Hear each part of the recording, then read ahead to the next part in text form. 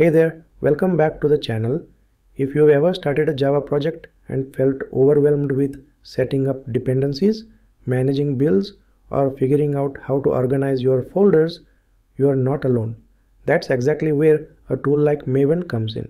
In this video, I'm going to explain what Maven is, why developers use it, and how it fits into your day-to-day workflow when building Java applications. Let's get started. First, let's see what problem Maven solves. Imagine you are starting a new Java project. You write a few classes, maybe a main method, and now you want to add a third-party library. Let's say a logging library like log4j or a JSON parser like Jackson. Now the question is, where do you get the library? Where do you place the jar file? What if it needs other jar files to work? What if you are working in a team and everyone's downloading different versions manually? Without a build tool, everything becomes messy really fast. That's the problem Maven solves. It helps you manage your project's build process, dependencies, plugins, testing, packaging, all in a consistent, repeatable way. So what is Maven really? Maven is a build automation tool for Java, but it's more than just building code. It follows a concept called the Project Object Model, or POM for short. Every Maven project has a pom.xml file that sits at the root of the project.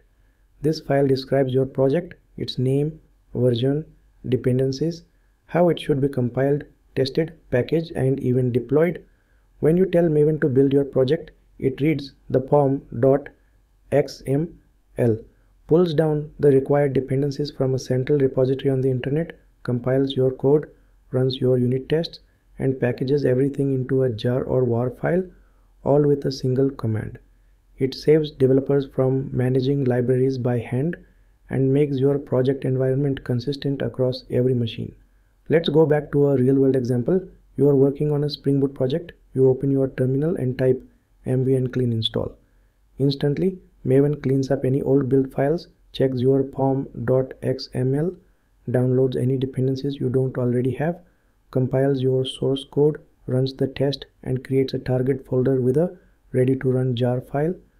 Now imagine doing that by hand, downloading libraries manually, writing custom scripts to compile, another one to run test, and a third to create a jar.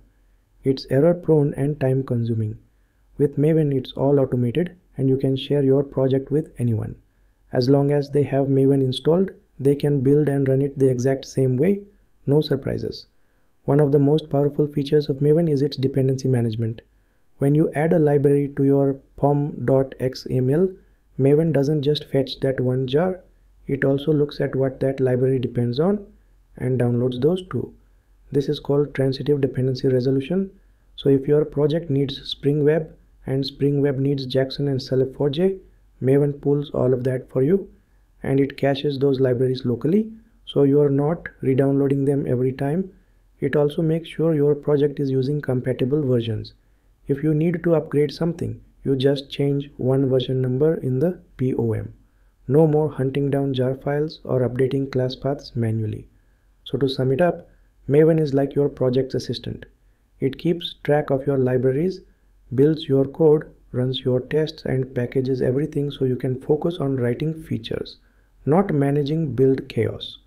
Whether you are building a small command line app or a large enterprise system, Maven brings consistency, automation, and structure to your Java workflow. If this helped you understand Maven more clearly, give the video a thumbs up and subscribe for more hands-on Java content. Until next time, keep learning and keep building.